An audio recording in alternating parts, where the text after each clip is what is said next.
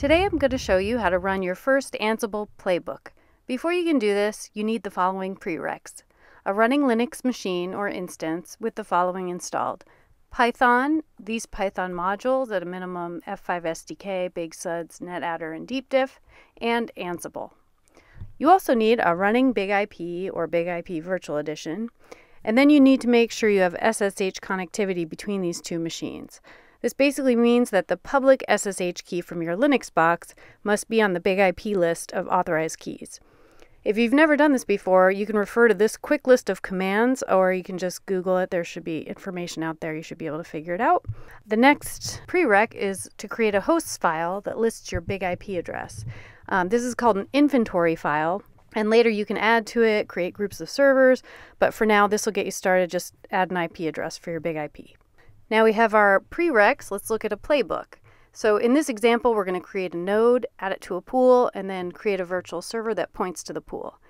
Playbook is basically a simple text file that you save with the YAML file extension. And I'll link to a sample in the YouTube notes, so you don't have to pay attention to every little detail here, but I just want to give you the gist of what this is like. So the first thing to note is that there's specific indentation, so you want to duplicate this exactly. And then let's just start looking at some of the details here. The name of the task is whatever you want it to be. Basically just describe what the playbook is for. The host is my Big IP. The connection local means run this playbook on the local machine. And then we're going to get started by creating a pool.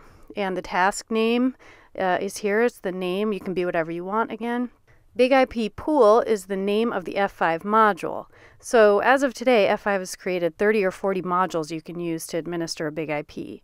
And for each module, you can go online, view all the different options, what they're used for, which ones are required. And then in my example, here's just some of the options. The server is the Big IP address. The user and password are for accessing the Big IP. Then I give it the name of the pool, and I tell it I want to use ratio member load balancing and HTTP monitor. And then validate certs false means don't validate SSL certificates for now. Then the next task, if you scroll down, it creates a node. And then I add a node to the pool, and I create a virtual server. And then finally, I save the configuration. And this ensures that if I reboot the instance, the configuration is saved. So let's just run the playbook. Now I go to my Linux machine and I just run this command. It's pretty straightforward. Ansible playbook and the name of my YAML file. And then if you wanted verbose output, you could put -vvv at the end of the command. Now I can see it was successful, and then I want to look at the Big IP to confirm the results. So here is my node, and then here's the pool,